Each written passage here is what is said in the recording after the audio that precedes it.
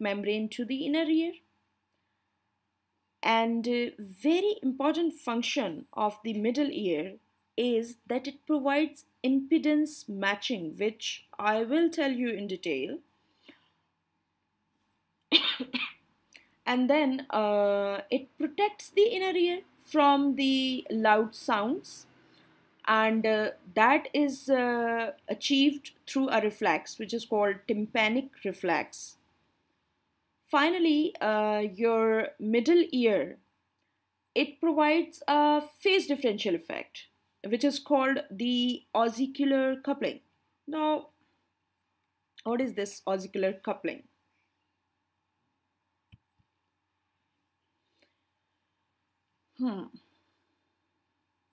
You see that the sound waves which strike the tympanic membrane, they do not reach the oval and the round windows simultaneously. There is always a preferential pathway to the oval window, and that is because of the auricular chain. So this phenomenon, it couples the sound preferably to only one window of the cochlea, and as a result of which a differential pressure that is produced between two windows, and that is called auricular coupling.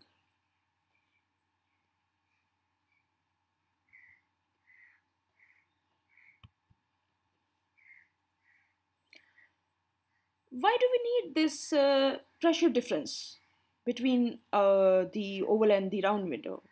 This is required for the movement of the cochlear fluids. And how the acoustic separation is achieved at that between the two windows, the acoustic separation that is achieved by actually two factors: by an intact tympanic membrane and by the presence of a cushion of air around the round window, right? So because of this separation, the auricular coupling that is achieved, and it has a significance because it contributes to the loudness around 4 decibel when the but keep in mind that the tympanic membrane should be intact for that contribution. So this auricular coupling that contributes around 4 decibel to the loudness of the sound. Right, and then there is also another mechanism which is called acoustic coupling.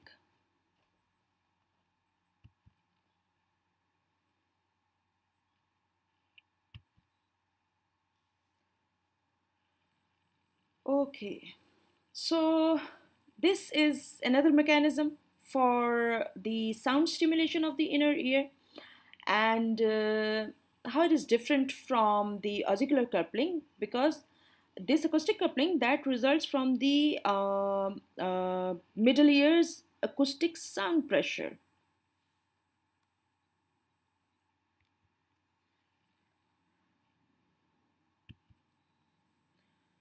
Now this sound pressure, I told you, the middle ear acoustic sound pressure, that is uh, that is uh, that is produced due to the motion of the tympanic membrane and the sound pressure in the ear canal.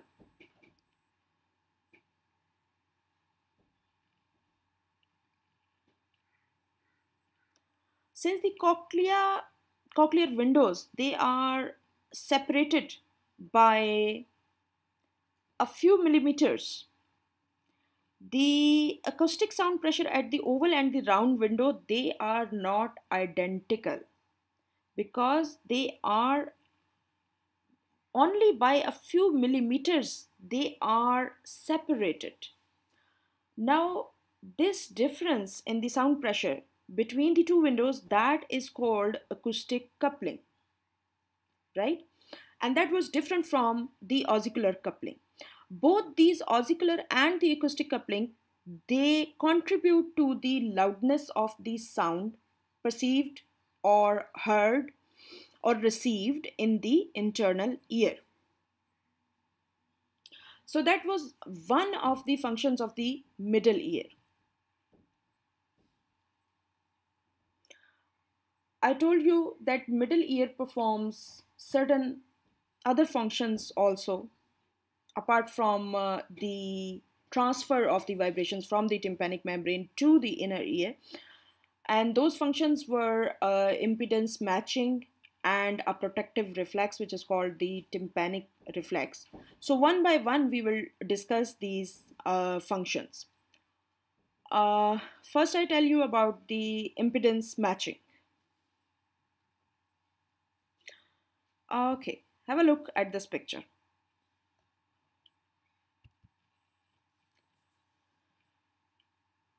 You see a person inside water cannot hear the sound which is produced out of it.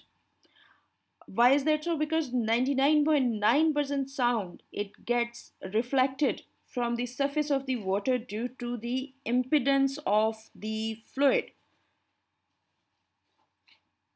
Because the fluid, it has much more inertia.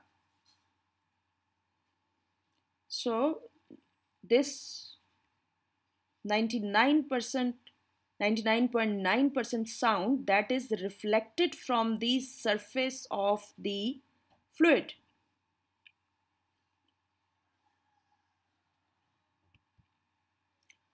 So the question is, if the sound is reflected when it is transferred from the air to the water, then how do we hear clearly through the labyrinthine fluids which are present in the inner ear?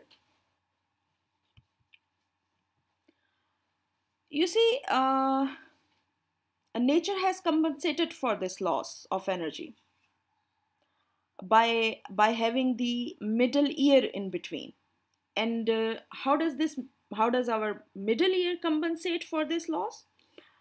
It converts the sound of greater amplitude but lesser force to the sound of lesser amplitude and greater force. Okay? How does the middle ear compensate? It converts the sound which was of greater amplitude but lesser force, to a sound which is of lesser amplitude but of greater force.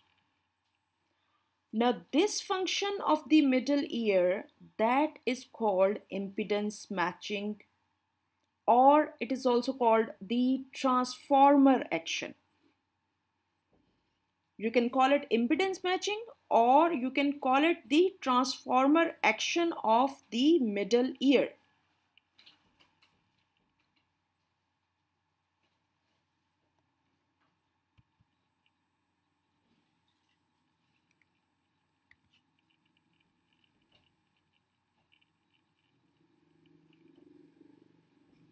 So you see that how does your middle ear, it compensate for the loss of the energy because of the impedance, that it matches the impedance of the fluid with that of the air. Who is this guy? Mr. Helmholtz described the impedance matching for the first time in 1868. And this impedance matching, which is also called the transformer action of your middle ear. Now, how this transformer action is achieved by middle ear? That is through these three factors. So the impedance matching, that is accomplished by the hydraulic action of the tympanic membrane, lever action of the ossicular chain, and the curved membrane also has a contributory effect. I give you the detail one by one.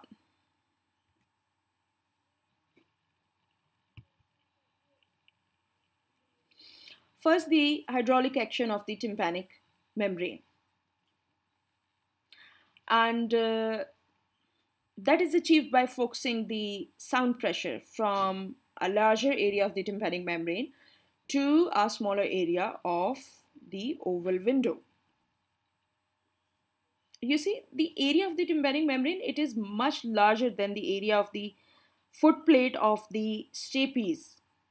So, by focusing the sound pressure from this larger area of the tympanic membrane to the smaller area of the oval window, basically what happens that the effectiveness of the energy transfer between air to the fluid of the cochlea, that is increased, right? The energy transfer, the effectiveness of the energy transfer, that is increased.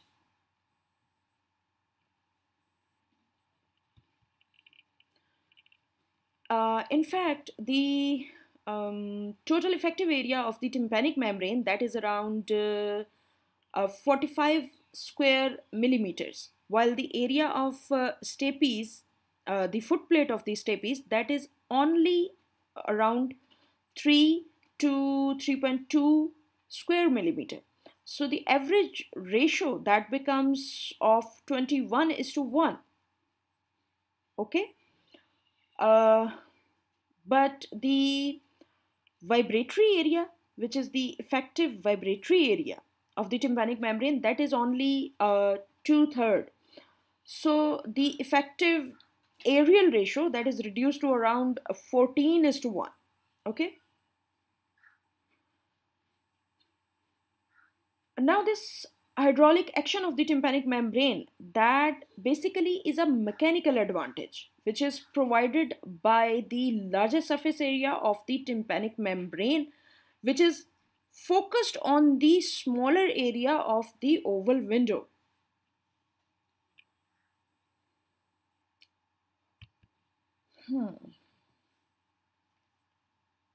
The second factor through which the impedance matching is achieved, that is the lever action of the ossicles.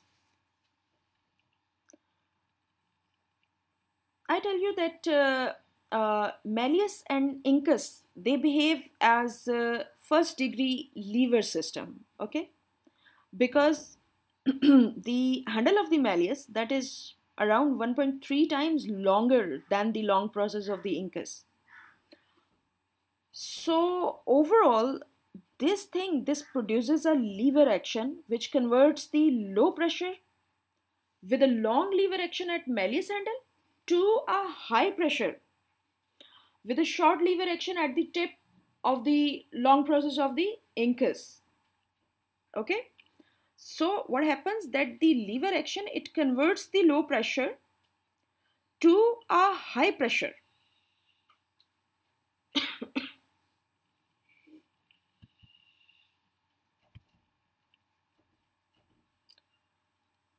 All right. And the last and the uh, third factor which contributes in achieving the impedance matching, that is the curved membrane effect, which is achieved through the buckling motion of the tympanic membrane. You see the tympanic membrane that is buckled here.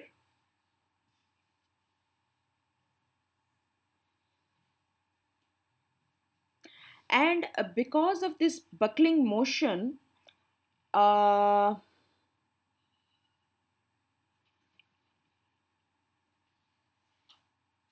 which is achieved through the attachment of the malleus, the tympanic membrane, it is kept in its most neutral position. And when it is in its most neutral position, the eustachian tube that equilibrates the that keeps the air pressure equal in the middle ear with that of the atmospheric pressure. And when the tympanic membrane that is buckled here by the attachment of the malleus, what happens that the movement of the tympanic membrane that is more at the periphery than at the center where it is attached with the malleus. Okay.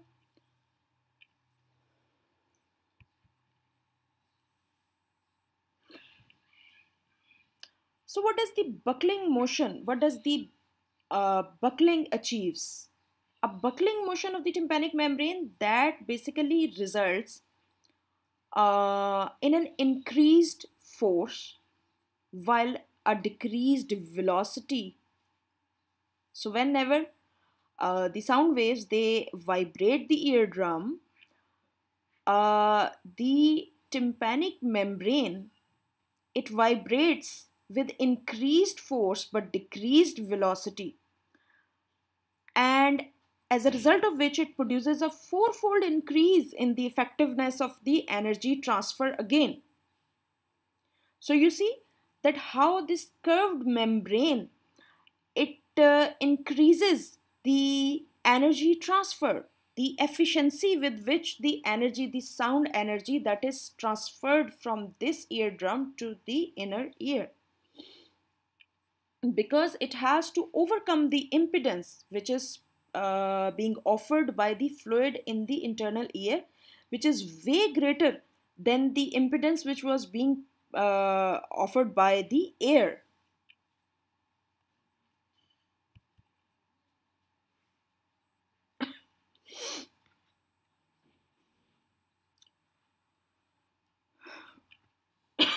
So what do you uh, understand so far by the mechanism of impedance matching?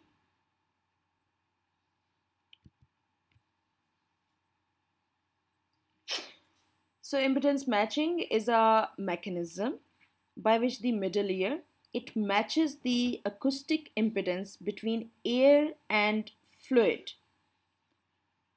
and it's a mechanism which maximizes the flow of energy from air to fluid of the inner ear. And it has to be done because the fluid, it has far greater inertia than the air does, as I told you earlier.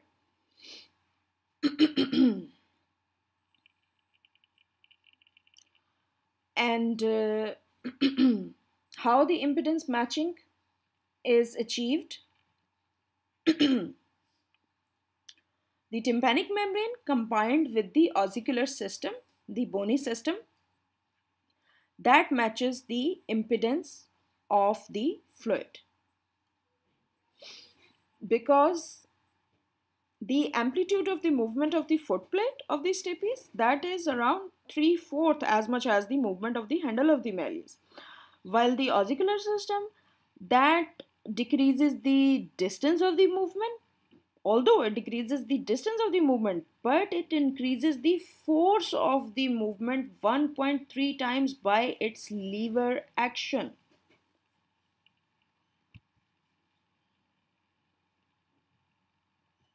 And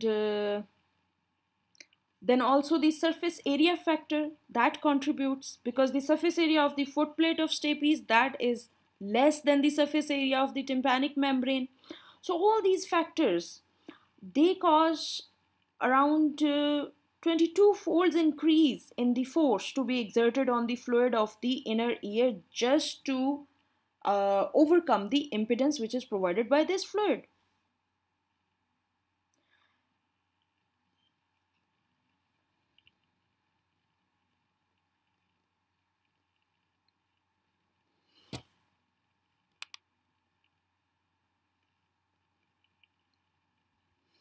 So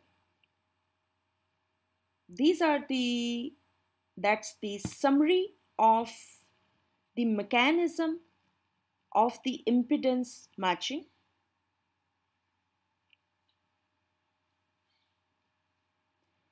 And how effective this impedance matching is, that is called the efficiency of this mechanism. And the this efficiency of the impedance matching, or the impedance efficiency, that is around 50 to 75% of perfect for the sound frequencies between 300 to 3000 cycles per second.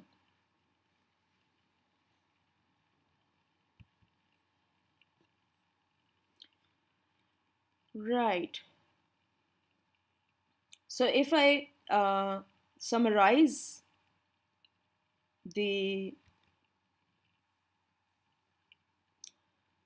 impedance matching, we can say that the middle ear, it converts the low pressure, high displacement movements of the eardrum into high pressure, low displacement movements, because this conversion is needed for the cochlear fluid movement.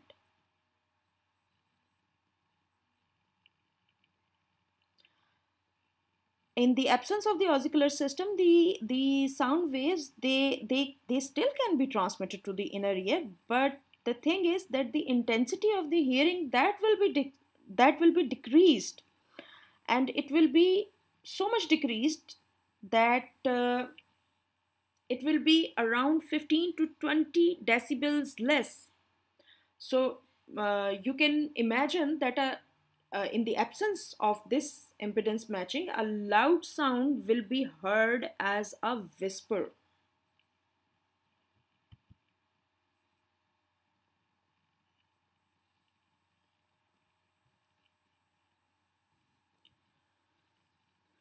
Right, so I hope that you have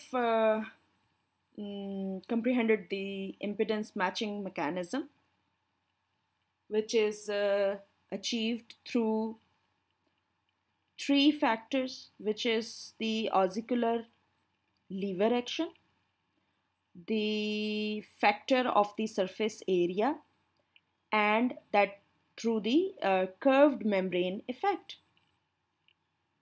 right?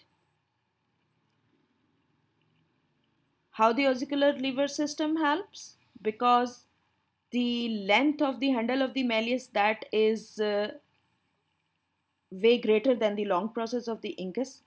So that lever action, that magnifies the energy around 1.3 times.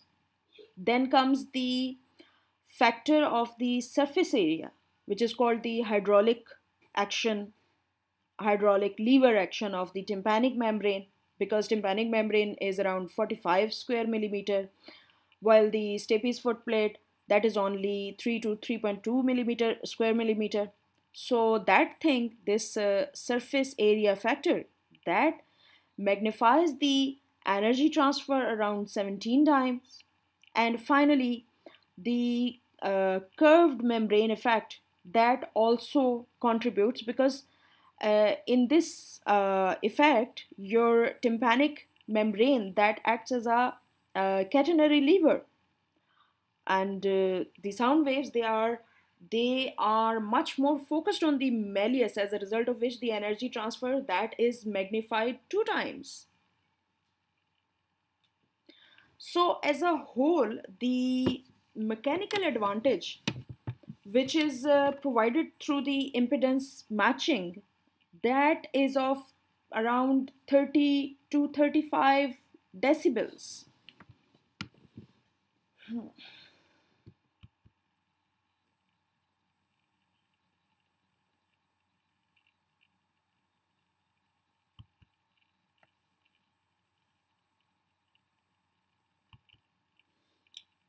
Right.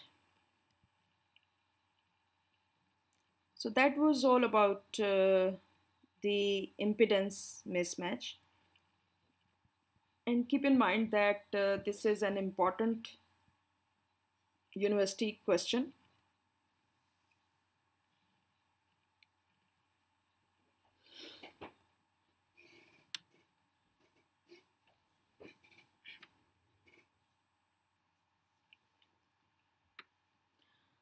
So if the impedance matching is not provided, then what would happen? As I already told you, that if there was no middle ear system, then 99.9% of the sound waves, they would be reflected back from the oval window, right? So middle ear, by its impedance matching mechanism, it allows around 60% of the sound energy to be dissipated in the inner ear.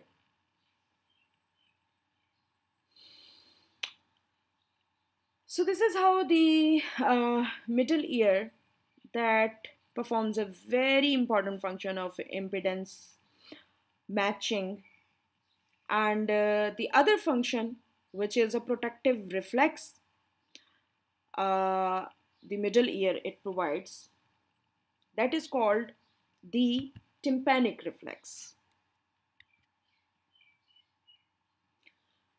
Uh, this protective reflex, that is also called the attenuation reflex. You should know the alternative names. And attenuation, that is a general term, and it refers to any reduction in the strength of the signal. So when the loud sounds, they are transmitted to the central nervous system through the auricular system, this reflex, this tympanic reflex, it occurs, but after a latent period of 40 to 80 milliseconds.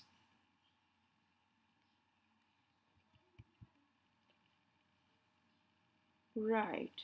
So what is the mechanism of the tympanic reflex? The tympanic reflex, it causes the contraction of the stapedius and also to a lesser extent of the tensor tympani muscle.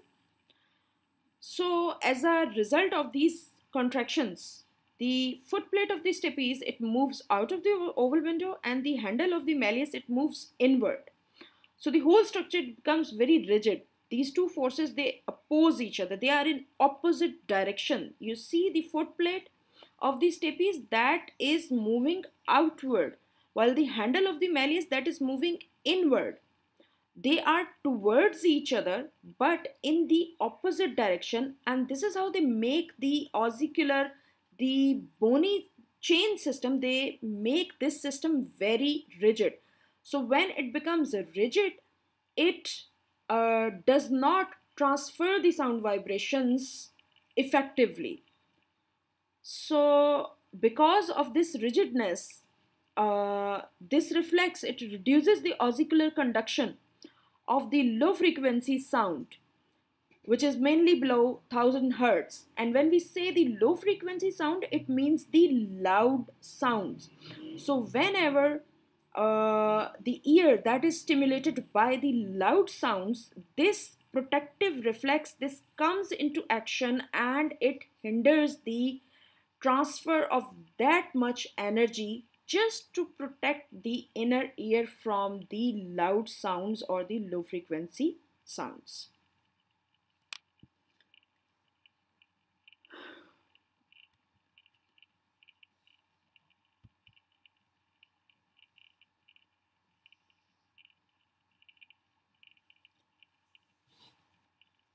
So these are the functions of the tympanic reflex, that as I already told you, that it's a protective reflex. So this tympanic reflex, it protects the cochlea from the damaging effects of loud sounds. Then it also masks the low frequency sounds in the loud environment, as a result of which it allows a person to concentrate on the sounds above the 1000 cycles per second. Means if you are, say you are in a concert and your friend is talking to you, then because of this tympanic reflex, you would be able to focus on his conversation despite the loud sounds in the concert. And finally, the tympanic reflex, it decreases a person's hearing sensitivity to his or her own speech.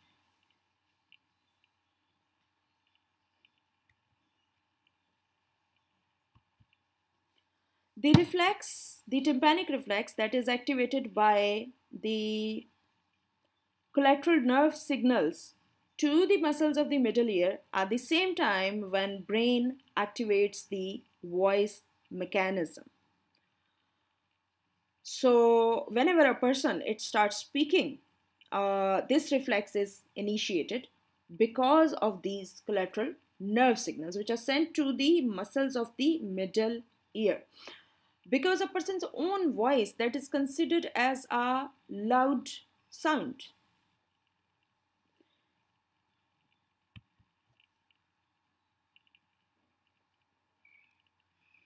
So that was tympanic reflex. You should memorize the advantages of the tympanic reflex, which is a university question. Uh, Now I will tell you some minor definitions or introductions that what is natural resonance.